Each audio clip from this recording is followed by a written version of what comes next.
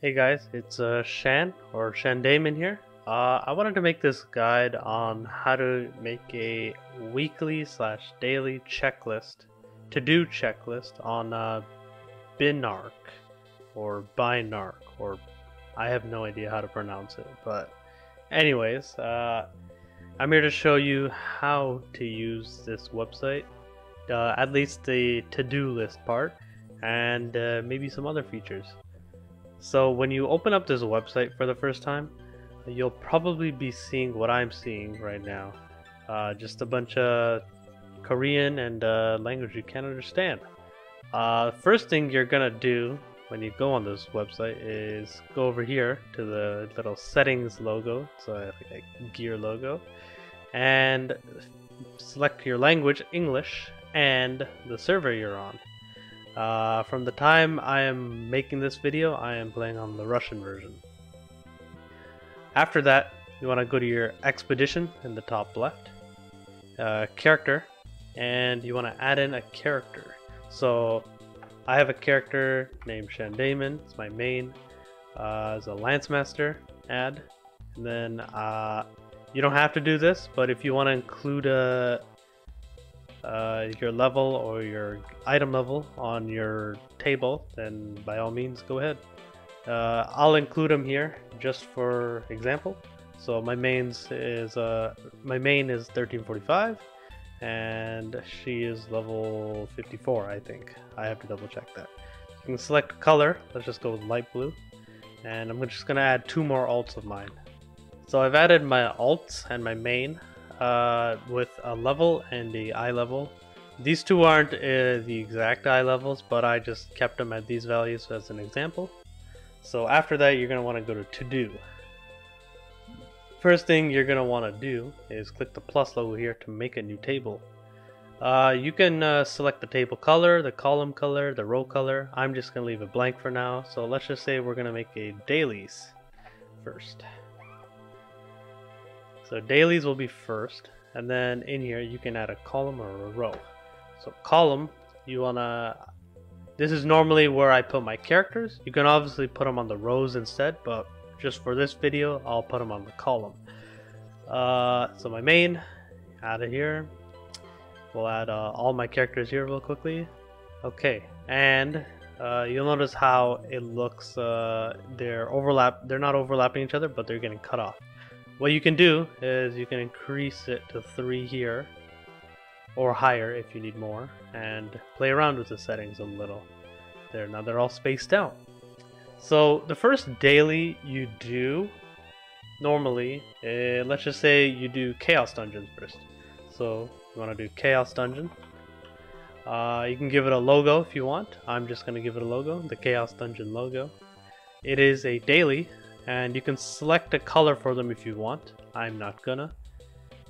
You can also give it a checkbox, a text, a counter, or just a character. Checkbox would make more sense. So here's a Chaos Dungeon. You have one for each character. It's set to daily.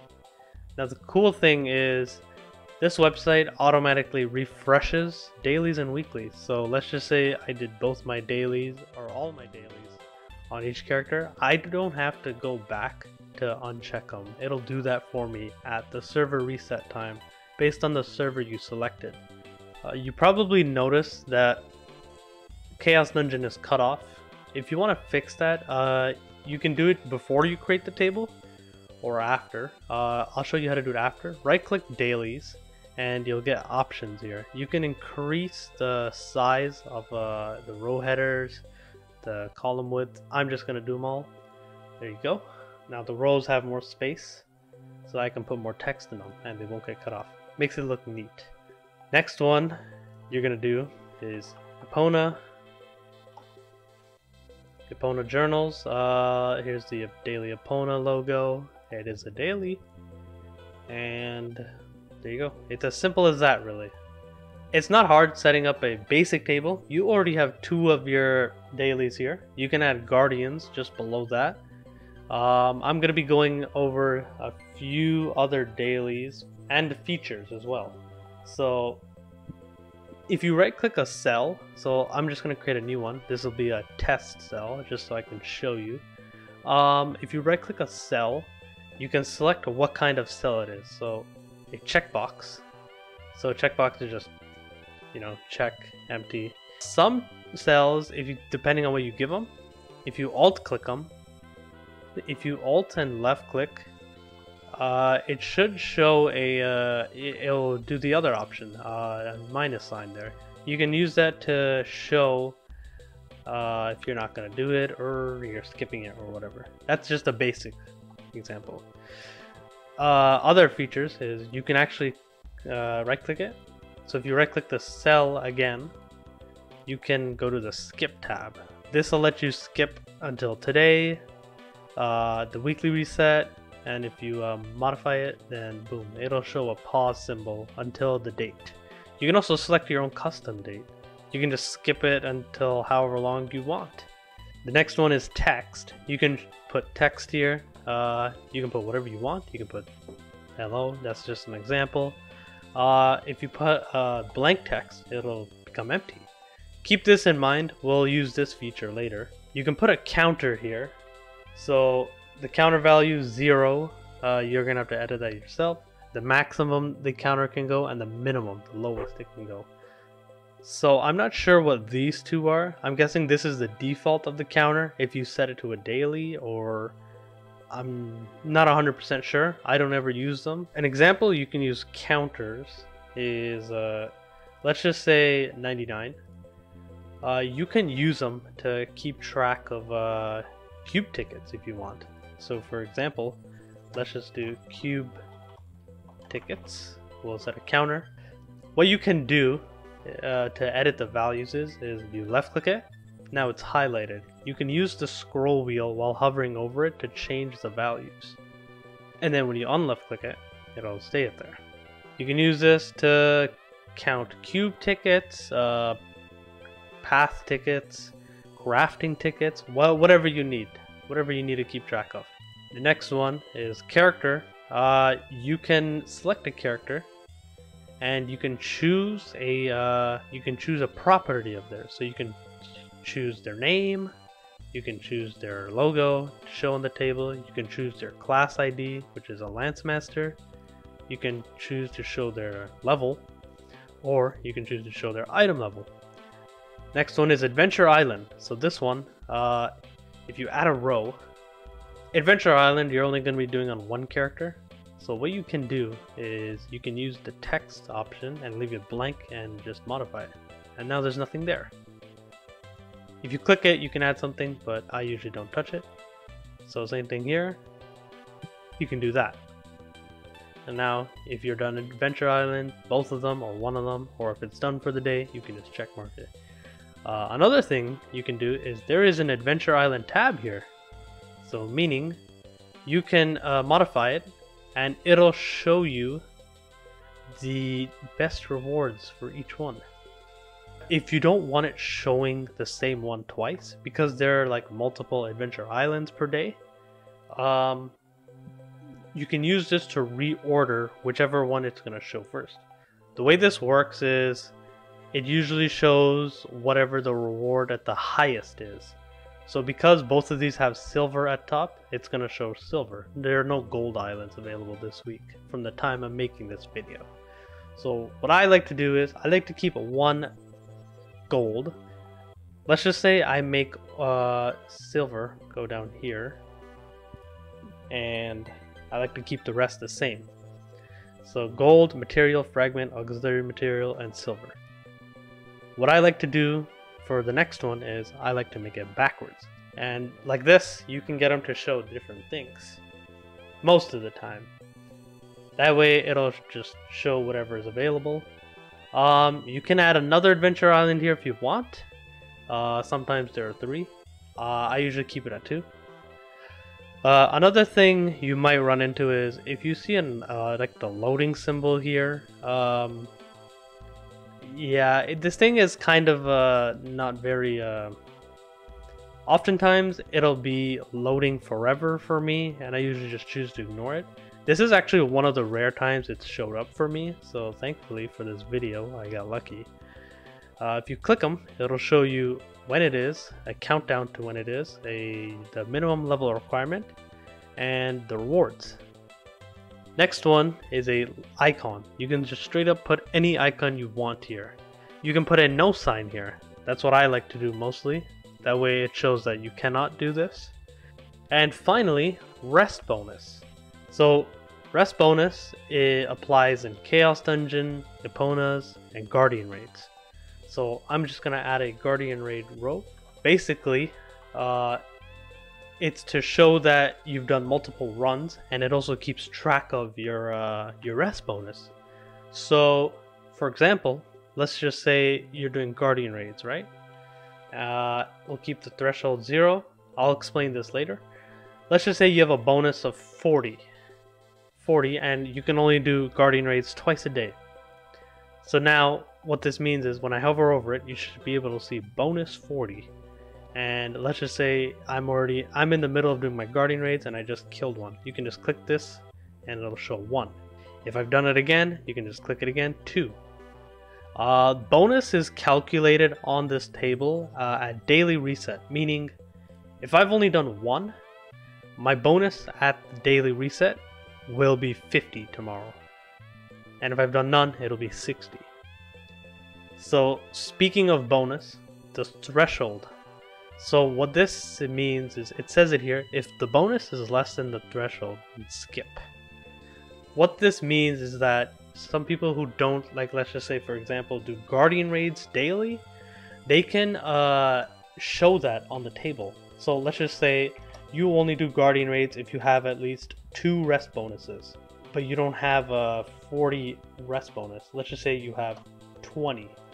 It will show on the table a pause symbol, so it'll automatically just tell you when you can do it, granted that you put the right bonus in. And I'm just going to quickly apply this to all the rows here. Okay, so what I've done is I've added a rest bonus to all the Chaos Dungeons, Eponas, and Guardian Raids.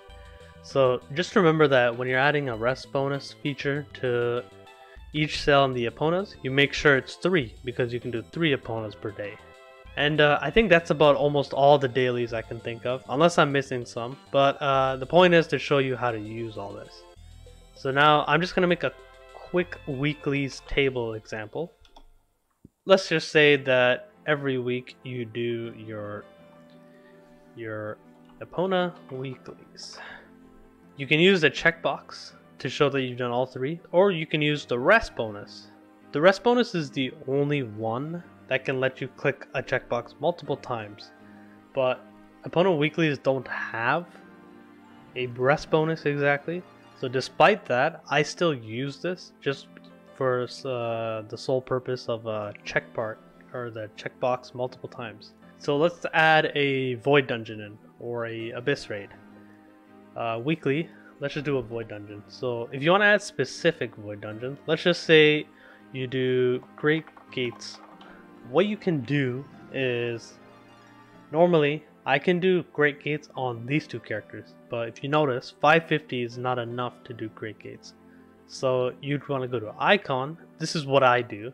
You go to icons and you just set it to the block icon. And now it's not doing anything. Just to make it look neat, and it doesn't, it's easy to see. So if you notice, there's a daily and weeklies tab, right? If you want to see everything on one page, you can select this little full screen button here. It looks like a full screen button, and it'll show all of them. And if you press it again, it'll show it by tabs. So it's more of a preference thing. I like to just show them all on one page because it's all right in front of me and I don't have to really navigate much. So obviously there are a ton of more dailies and weeklies you can add. I know, of course, I am missing a few. You can customize your own table to your own liking. I want to go over importing and exporting. So that's here, the backup tab right here, the button. So let's say that you're gonna switch computers, or you're gonna reset your browser history, because that will just delete all this. You can back your entire setup by using a download file button, and that way you can just select upload it later when you've done your swap or reset your history. You can also just copy a code, paste that somewhere, and then just copy it back and click the paste button here, and it'll do the same thing. I personally like to just download a file. I think it's just a lot more safe. So here's currently my setup. It might look a little complicated, but it is my own personal setup. So I have my dailies here. I play on 1 main and 4 alts, each with a gear score here. I have opponent dailies, guardians, chaos, guild support, adventure island, affinity, and island of grief. On the weekly side, I have opponent weeklies, abyss raids, great gates, Oria's heart, sorry, heroic raids, PvP coin exchange, pirate coin exchange, and trials of abyss. And I also have another table. It isn't that don't fall under dailies and weeklies, but I like to keep track of them. So for example, Peyton's storyline, Papunika's storyline, if I've done towers on each person, cube tickets, path tickets, and crafting tickets. You can, however, add your own elements. These are just things I feel I need to keep track of. Everything else that I missed, I probably already am keeping track of, or I am just lazy. But yeah, I'll include a download link or the code to this. You guys can just take this. You just gotta go into the expedition and character here and change all the characters, and then just change up the table to your liking. But anyways, hopefully this gets people started. Also, I do stream on Twitch every now and then on weekdays, mainly weekdays, and sometimes weekends. Feel free to check me out. I do all sorts of stuff like the PvE and PvP. And yeah, I'll see you later.